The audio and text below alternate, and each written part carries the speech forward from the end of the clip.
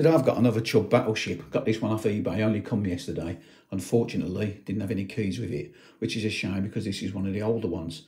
On the back it's got 669, so this was made in June 1969. And on the front, if you can see that, it's actually got the Chubb fish logo on the keyway cover with the words Chubb London. Then obviously on the front of the lock in big letters, Chubb London. So I actually think these are much better looking locks than these ones, even though they're the same body. That's just got Chubb on the front and no logo on the keyway cover.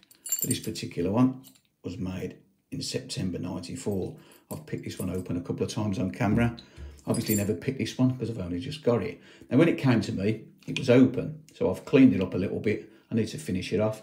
And I've managed to clean the levers up inside and now it works okay. So to pick it open, you need to pick it closed. But to pick these closed, it's a lot easier than picking them open, because you only need to lift one or two levers up. Baldylocks did a video showing you why you don't need to lift all the levers up. So let's just pick it closed. There you go. So that's now closed. And we'll have a go at picking it open in a minute, I should say. Now this one is a nice old lock. You can see inside that one, look, when you actually close it, the bolt comes across and you can't see the levers. Lovely old lock. And I was hoping that the keys for this would work in this. So I'll put the keys in, got a bit of a turn and I thought, oh, it's going to work, but it don't. So I need to make a key for this. Now Baldylocks did a video a while ago and he made a key for one. So if you want to make a key for one of these, watch Baldylocks video. But if you do know any other videos out there where you can make a key for one of these, let me know, because I'm going to attempt to make one. And I'd rather have a few videos to go off rather than just one. But the only one I could find was Baldylocks, and it's a cracking video. So yeah, let's see if we can pick this one open now. Yeah, it's a shame that key didn't fit.